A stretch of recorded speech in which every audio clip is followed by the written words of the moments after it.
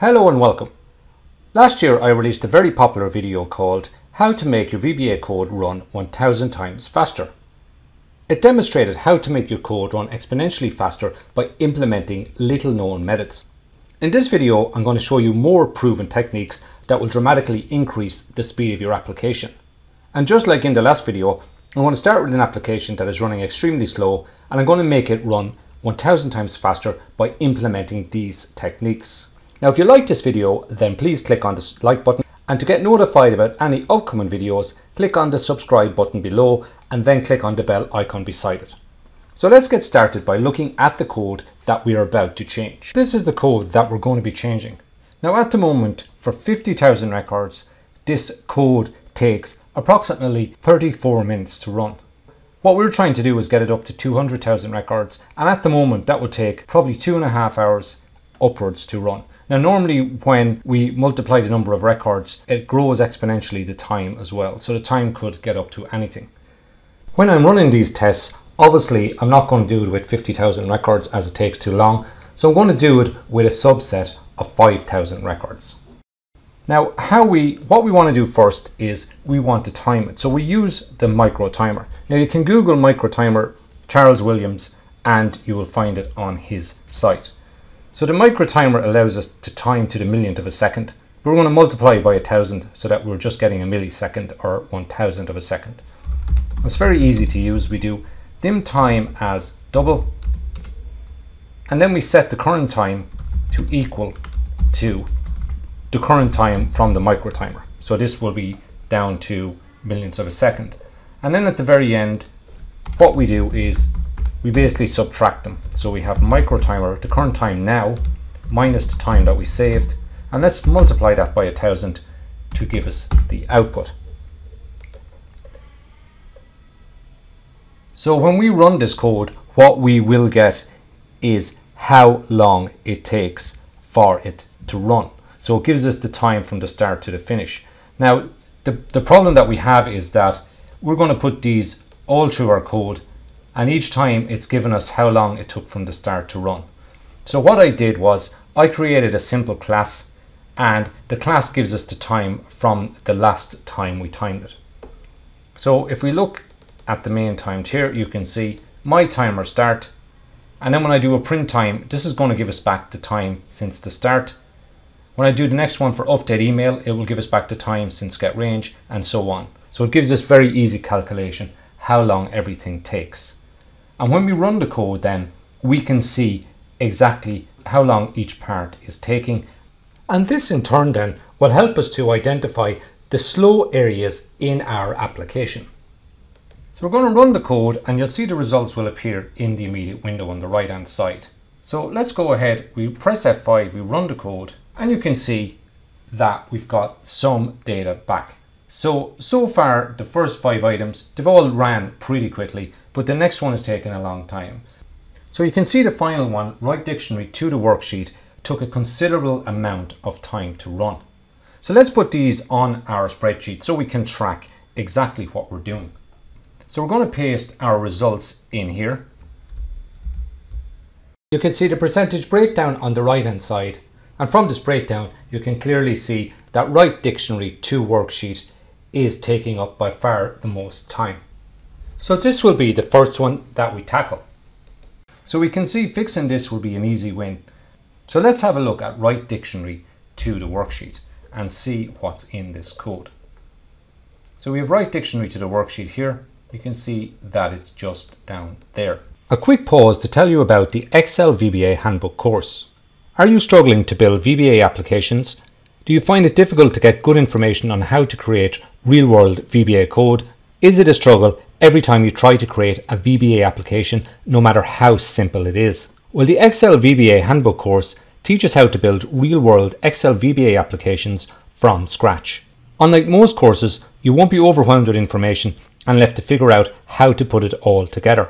Instead, you'll be taken step by step through 10 Excel VBA applications with every concept explained. Once you start working through VBA applications, you'll be amazed how quickly your VBA skills increase. So check out the VBA handbook course at the excelvbahandbook.com, and the link can also be found in the description below the video.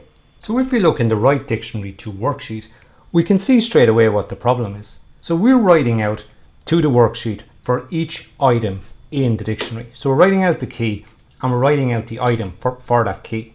So that means if there's 1,000 items, we're going to be writing out 2,000 times. Now the problem is every time we write to the worksheet or read from the worksheet, there is a time cost. So we've got to reduce that as much as possible. So what we want to do is write it out in one go if possible. And luckily for us, the dictionary has got a keys function, and this gives us back an array. So we can get all the keys back and write them out directly. And we can do the same thing for items as well. So we get rid of our loop because obviously we don't want to be running through our loop a lot of times. And what we need to do now is we need to resize. So sheet output cells row 1, what we want to do is resize that cell into the same size as the number of items in the array. So we just do a resize and we say the number of rows is dictionary count and we've got 1 column because we're writing it out to a column. So we do exactly the same thing for our items. So this will write it out to column 2. Now the thing about dictionary keys and dictionary item is that they return arrays, and the array is in the format of a row, but we want it as a column. So we can just simply use worksheet function and transpose, and that will convert it from a row to a column. And of course we're doing the same thing for items. And so let's do a debug compile, make sure everything is okay. So then we'll run the code and we'll see exactly how the speed works. And you can see that is considerably faster. So let's put this in our spreadsheet. So we paste in the results and you can see that is considerably faster. In fact, if we look here, we can see that the total time is now 363 times faster. And our Write Dictionary, it was taking about 4 minutes before, and now it's taking only 113 milliseconds. So that's a considerable difference. So now we can see that recollection to dictionary is the one taking the longest time. So that's the one that we're going to concentrate on next. But first of all, what we should always do when we make changes is just check our output and make sure that what we did worked correctly before we move on. So we know that it worked the same way as the original code. Now if we go down to the end of our data, we'll see that it has 5,000 results, and that's what we were expecting. So as I said, now we can look at read collection to dictionary. And that's this one here. So we can just right click and go to the definition. So if we look in the read collection to dictionary sub, it doesn't seem to be really doing anything too extraordinary. But one thing that a lot of people don't realize is that using a for loop, using like for I equals 1, is a lot slower than using a for each loop when we come to using a collection. So we should change this to a for each loop. So instead of this, we say for each item in the collection. And then we reference the item like this. Now we declare the item as a variant, but we still want to use I. So we'll just say I equals 1, and then we'll just update it every time that we add it to the dictionary. We'll just add 1 to I. So in other words, we'll have a key 1, a key 2, and so on. So we go to the top of our sub. So we'll open our immediate window and then we'll run the code. Now you can see that we got the results back. So let's check these results against our previous results. So now we can see that if we look at what happened there, recollection to dictionary, the first 2 times we didn't change it. It was approximately somewhere between 188 and 210 milliseconds. Now it's down to 33 milliseconds. So you can see that is between 6 and 7 times faster. So this can make a considerable difference because we're only dealing with 5,000 records. Now, when we get up to dealing with 200,000 records, it can grow exponentially how slow this happens. So it's important that we understand these areas that we can make the key differences. So we can see now that empty collection now seems to be the one that's taking the most time. So empty collection taking somewhere between 143, 163, and it's making up 43% of the time that our application is taking to run. So let's have a look at empty collection. So you can see here that we're trying to empty everything in the collection. Now the easiest way to empty everything in the collection is just to set it to nothing.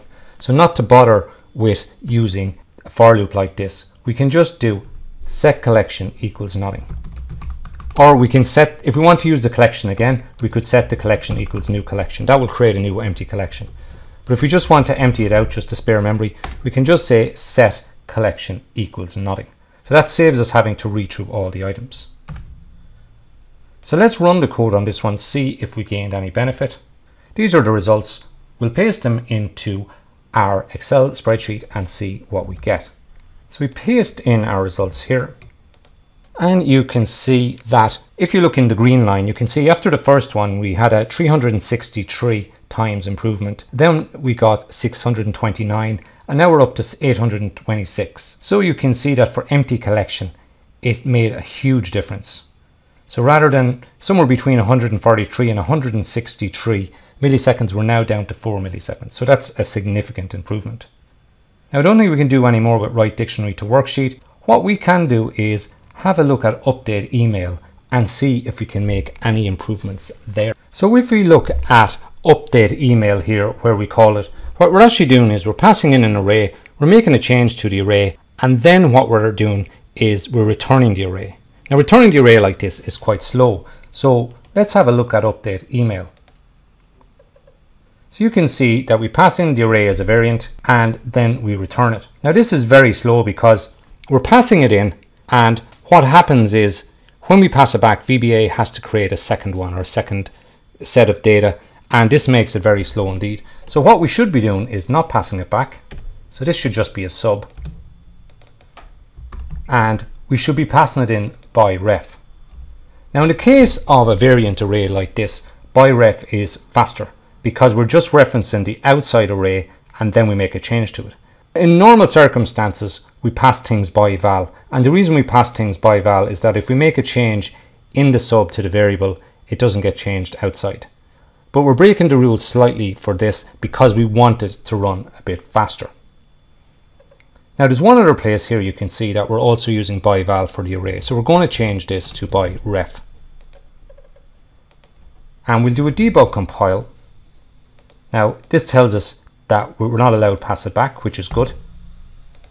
And we'll get rid of the parentheses here. We do Ctrl G, and let's run the code and see what the difference is. So we've got the results. Let's copy them to our worksheet. So you can see when we paste in the results that for our update email that we got a significant advantage. So it went from approximately between 37 and between 47 milliseconds down to 15 milliseconds. So you can see that that is quite an improvement. So now we're up to 879 times faster than what our previous code was. So now we're going to make one more change to our code. So if you look at the dictionary line here, you can see I'm using create object. And what this means is that we're doing late binding. So the dictionary is an external library and we can connect to it using early binding or late binding. And you can see more about that on my blog post on the dictionary. But what we're going to do is we're going to change from late binding to early binding. So this means we change from object to as new dictionary. Now what we need to do first is we need to go to Tools, References, and make sure that Microsoft Scripting Runtime is turned on. Now you need to turn it on for every project. I've just had it turned on already because I was doing some testing, but you need to turn it on for any project that you want to use early binding. And so we don't need the create object line, and anywhere that we're using object, we can replace this with dictionary.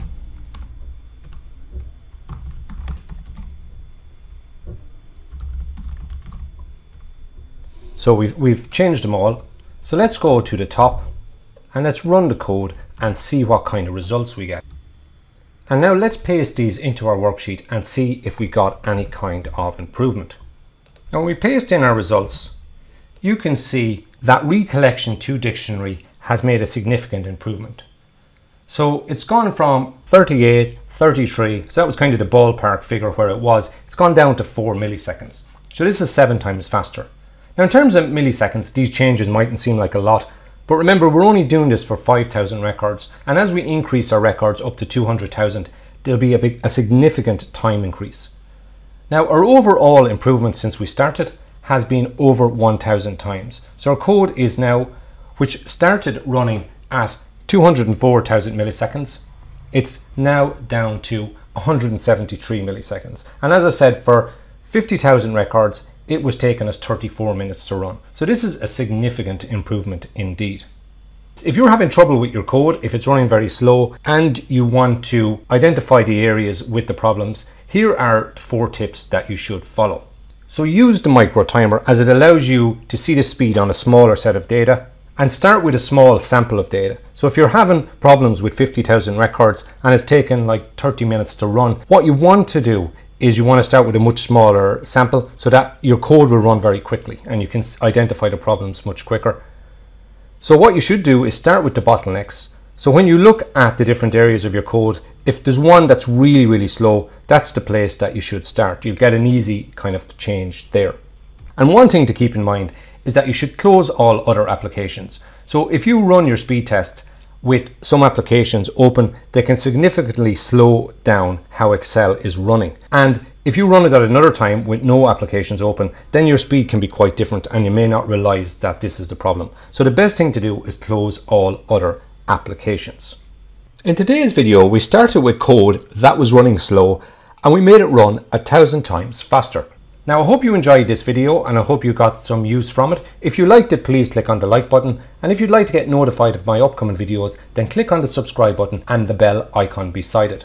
Now please let me know if you found these tips and tricks useful in your own code and if you would use them. So you can let me know in the comments below the video. Hope to see you on the next video.